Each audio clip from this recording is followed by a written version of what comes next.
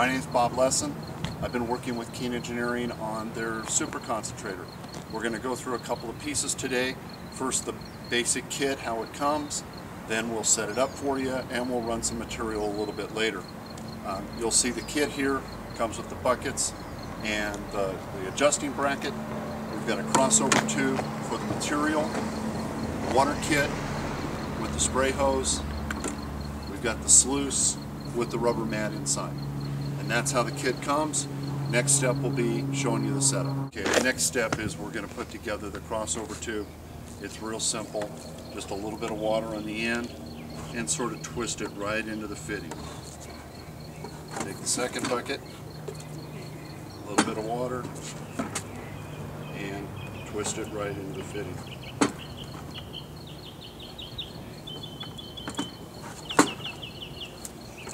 Bring your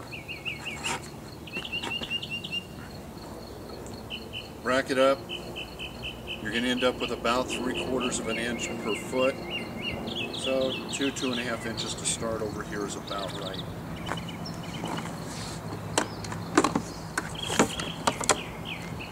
Set your sluice up.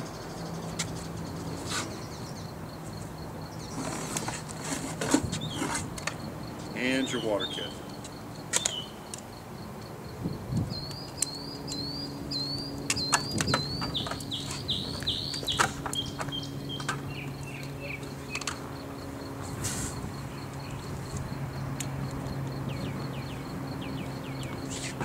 That's your basic setup. Next step, we'll get it ready to run some material.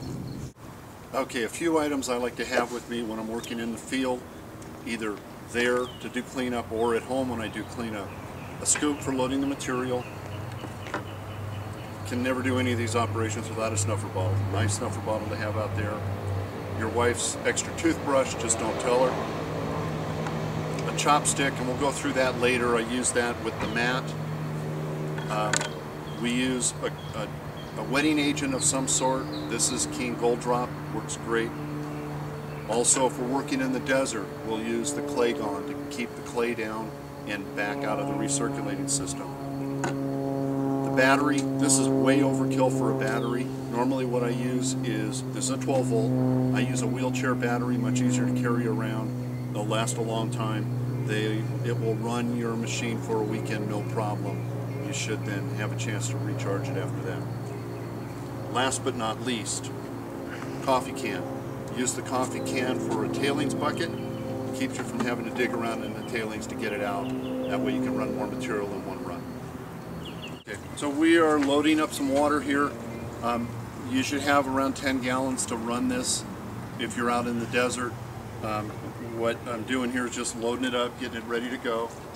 And when you're in the desert using this, run it for your cleanup in the evening, then let the water settle overnight, get rid of the muck, or pour the clean water off, get rid of the muck in the bottom and start over. A little bit about the use.